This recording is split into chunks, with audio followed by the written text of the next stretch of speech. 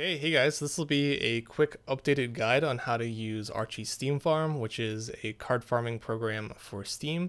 I also want to show you how to use the new ASF user interface, which makes creating the config files a little bit easier, at least if you're wanting a more visual experience. So first of all, you want to download the program. There's a link in the description below that'll send you to this page. You want to click on Windows 64, that's what most of you are going to be using, and go ahead and open that. It should be in your downloads folder. And you want to create a empty file on your, or empty folder on your desktop. Go ahead and open the zip file. You want to drag all of these contents into the empty folder that you created, and there we go. And now ASF has been extracted onto the desktop. And next we want to scroll down to where it shows the program. You want to right click it, create a new shortcut, and then let's go ahead and put that shortcut on our desktop. And in the future, we'll be using that to open Archi Steam Farm. Next, we're going to want to open the web-based config generator, which will create the config files which we need in order for the program to work. This will send you to an internet page right here. There's two links here at the top, and there's actually two different ways to set up the config files, but I'm going to be showing you how to use the user interface. So go ahead and click on ASF, toggle advanced settings, scroll down to IPC, click on the check mark, and then scroll all the way down and click download. This will download a simple .json file. It's more of like just a simple text file. We're going to go back to Archi Steam Farm, and we're going to click on config, and we're going to drag the new file we downloaded into the config folder. I'll go ahead and open this just so I can show you what's in here. Just a simple command that turns on IPC, which is what we're going to be using in order to see the user interface. So going back, let's go ahead and click on our shortcut that we created earlier and open Archi Steam Farm. It'll open a command prompt here. You're going to have to wait like 30 seconds for it to load.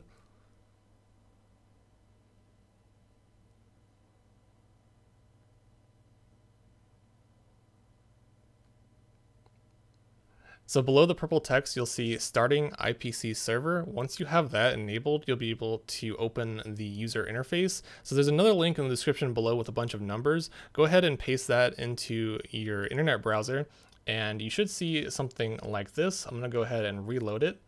And here is the Archi Steam Farm user interface.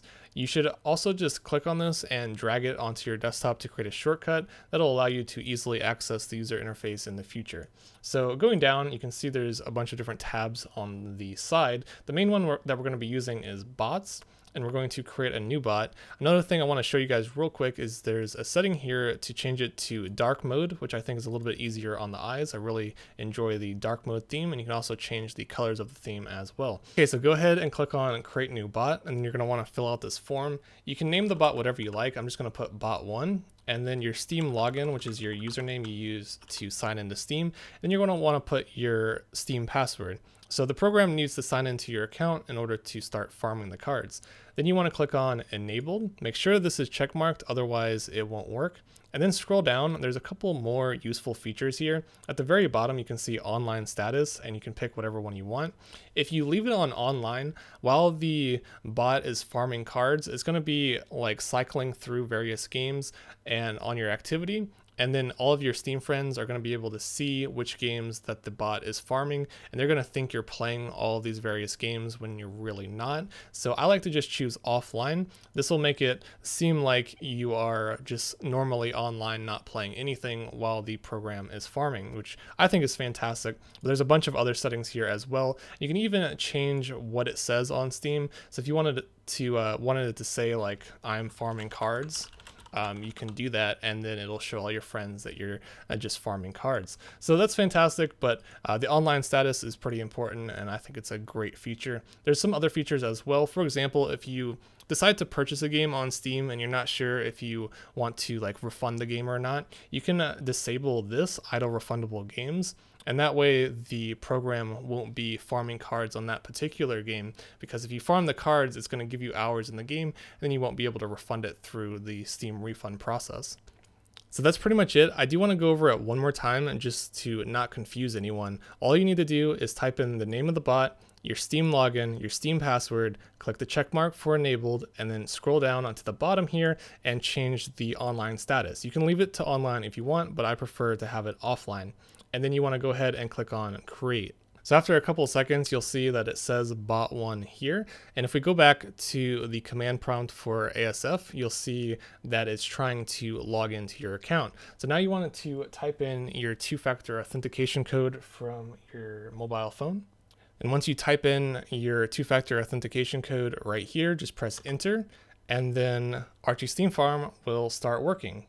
And if you go back to the web-based user interface, you'll see that your Steam icon should show up here, and it'll also show which game you are farming. So that is fantastic, and you can just leave this open and it'll start running in the background. And you'll also notice that on Steam, it says that I'm just online. It doesn't show that I'm playing any games, and that's because I set it to offline mode, which means it won't show what games are being farmed, which I think is fantastic.